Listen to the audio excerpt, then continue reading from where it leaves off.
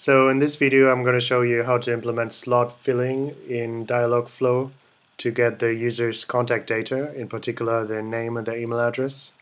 So the first thing that we're going to do is, I'm here in the default welcome intent, we're going to kick off the interaction using the welcome intent.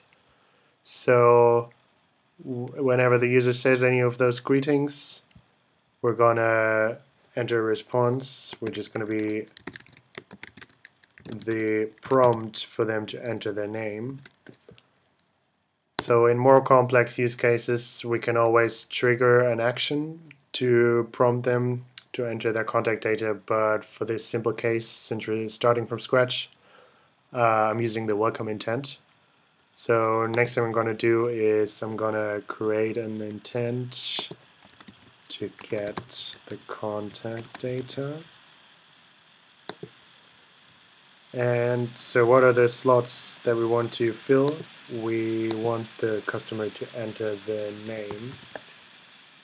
And for this, we're going to use the system entity given name, and we're going to call it name.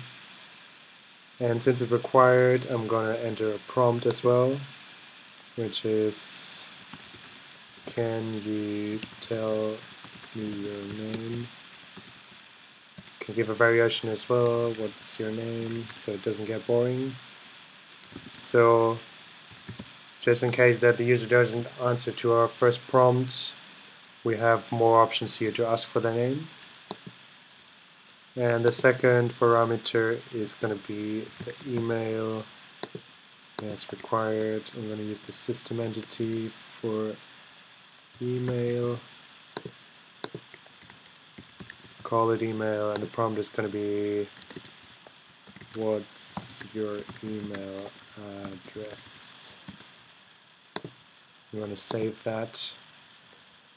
So at the end of our interaction, we want to just give them a response, which is going to be, thanks, we'll be in touch, since they just were so kind to give us their contact information. Yeah, so I'm just going to give it a go now. Hi. So, hey, what's your name? My name is Peter. One more time.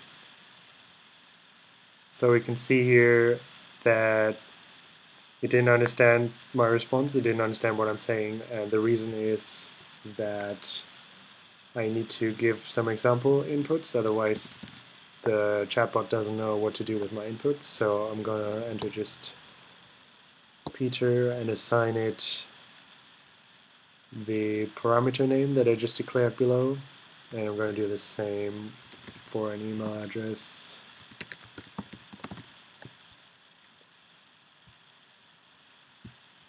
Oops, this is a bit clunky, it doesn't work always. I need to highlight this.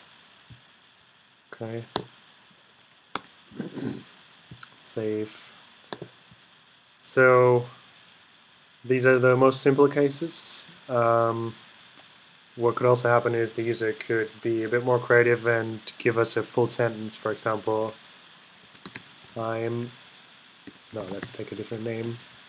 I'm John. So in order to properly train the chatbot, we're going to give a couple more variations of what the input could be, and tell the agent again, okay, this is the name, so it knows what to do with it. I'm John, my name is John.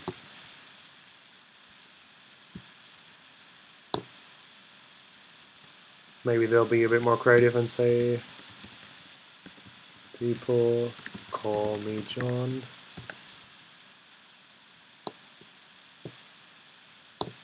Okay, that should be enough to train the agent to recognize the name input. And same for the email. They could say, my email is test@example.com.